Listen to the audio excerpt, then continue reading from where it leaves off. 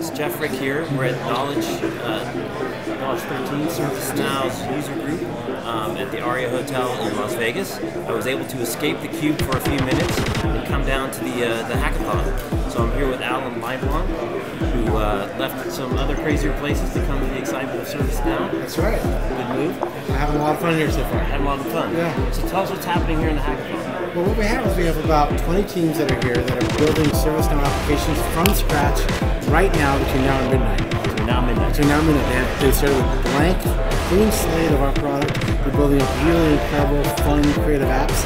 And at the end of this time period, we're going to pick some winners. Those winners are going to go present tomorrow and try and garner votes in sort of like an American Idol style judging. We're going to pick a winner, and I'm going to announce it on Thursday during the keynote. Awesome. So were these apps they thought about before they came to the show, or did they pick from the hat and said you'll build this? No, we told them we were going to do a hackathon about a month ago. So they had time to sort of let it ruminate and sort of germinate in their mind, but they had no time and they couldn't do any code ahead of time. Had to start with absolute clean slate. Okay, great. Well, let's go check it out.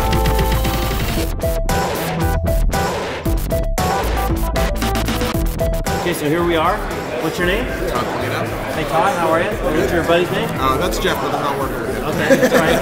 Jeff's not working. So what are you working on, Todd? I'm creating an implementation of a GTD system within ServiceNow. GTD is getting things done.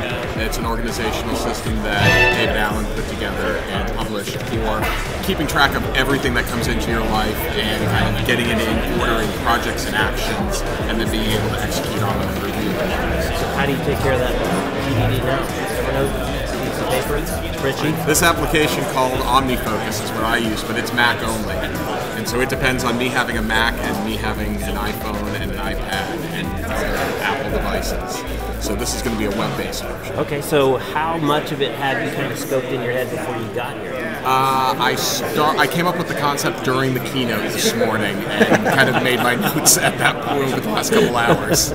Well, they said earlier that if you can whiteboard it out, you should be able to build it. So yeah. Are you using the new app creator, or are you doing it old school? No, I'm doing it old school. Everything's by hand. Okay, so how's it going so far? Pretty good. Just getting the schema in place so that I can start processing incoming emails. Okay, good.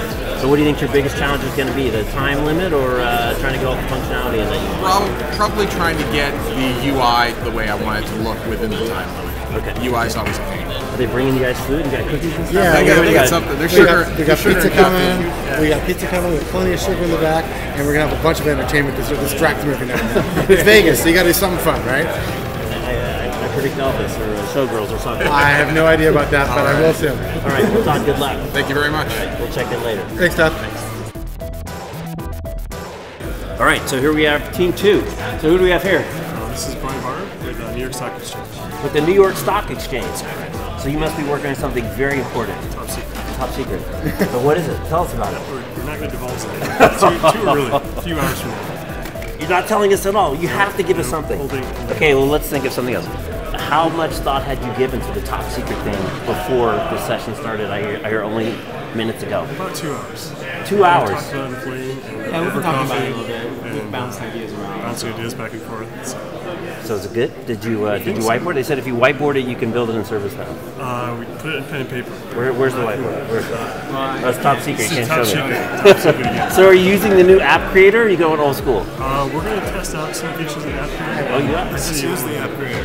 You just use the app creator. What did you think? It's nice. It was nice? It was good? Okay. So what's your biggest challenge? The time limit or the feature functionality? Trying not to cram too much into it. Trying to make sure we don't bite too much because it's very easy to get excited and want to do too much. So scope creep, yes. Scope creep. Even in a team of 3 with a limited amount of time. Especially. Okay, good. Well, good luck, guys. And we'll check back later.